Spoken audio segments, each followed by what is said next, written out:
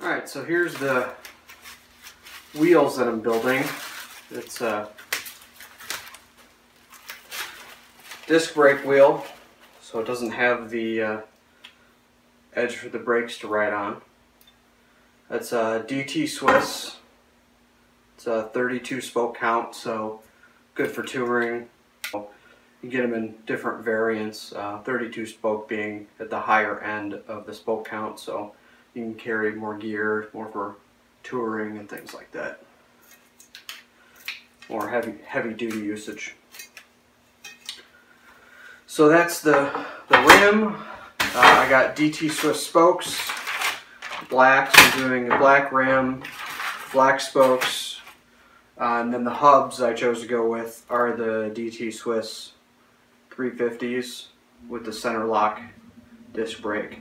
So I can run center lock discs and the 6 bolts with an adapter, so very versatile. And this has got an 11-speed freewheel on it. They're really cool hubs. You can actually completely disassemble them by hand. These originally come as a solid axle, like for a mountain bike, and you can literally just pull out the ends and swap them for your regular quick release skewer for a road bike. They make another model that's lower. I think it's the 240, and really the only difference between that and this is they have different machining, so the 240 is a little bit lighter, but at a higher cost.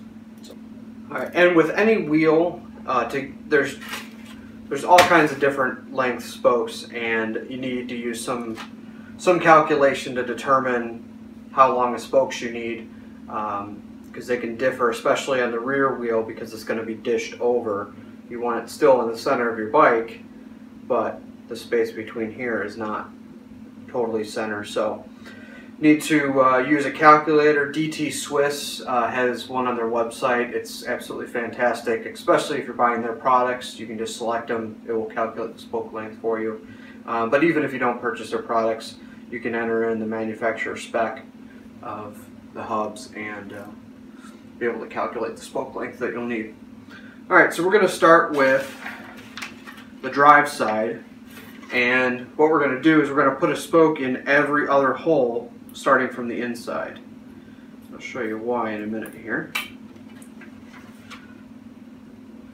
The way this one happened to work out was kind of nice. The spoke was only like a ½ millimeter difference, the length on the rear wheel because of the rear disc, so I was actually able to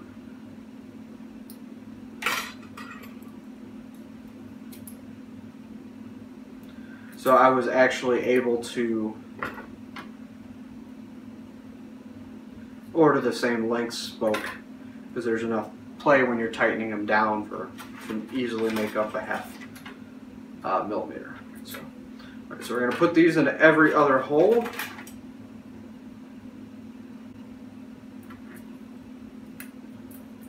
On the one side. No, I don't know if you can see that there.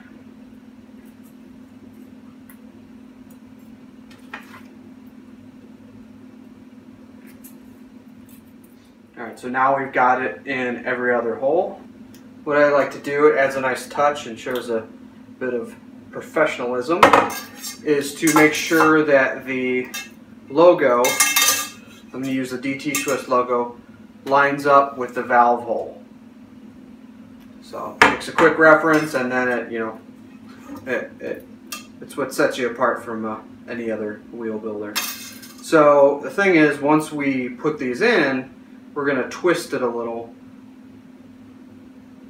So what we're going to do is offset this here just a little bit. So we're going to start and just pick out the spoke nearest to the logo here.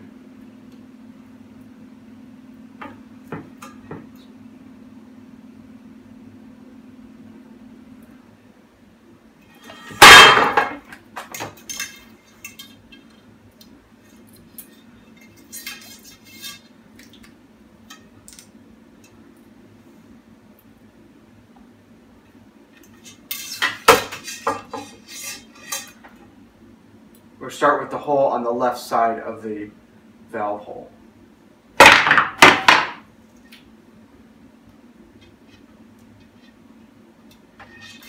So we're just going to thread it through there, and then we're going to put on the screw on the nipple, just a couple turns, just enough so it doesn't fall out.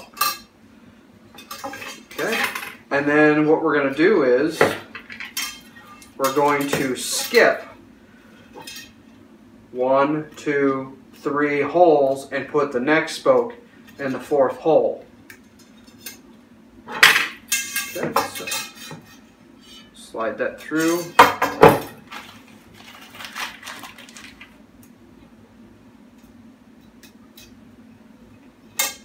And again, a couple turns on the nipple. Alright, and now we're going to go to the next one. So we're going to skip 1, 2, 3 holes and put it in the 4th hole.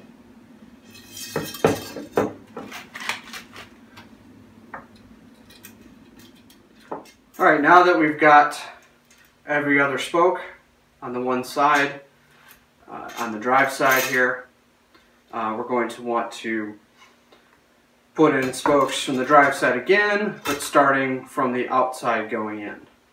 And before we do that, so part of the decision in building a wheel is what sort of pattern you want. I'm going with a 3-cross. It's a little bit more stable, can handle some more weight. Again, it's good for touring.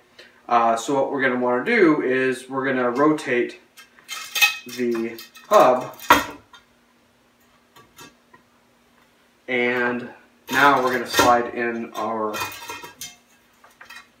set of spokes.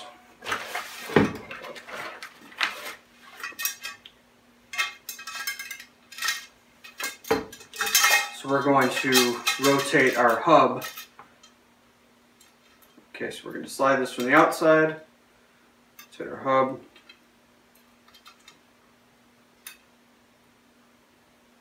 slide the spoke through, and then what we're going to do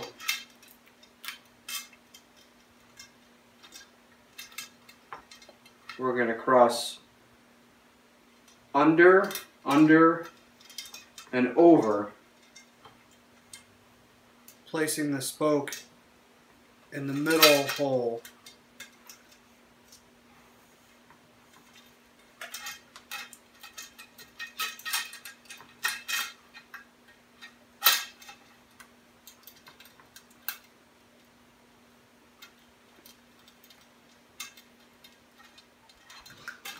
Alright, so once you got one side laced up, you basically follow the exact same pattern for the next side.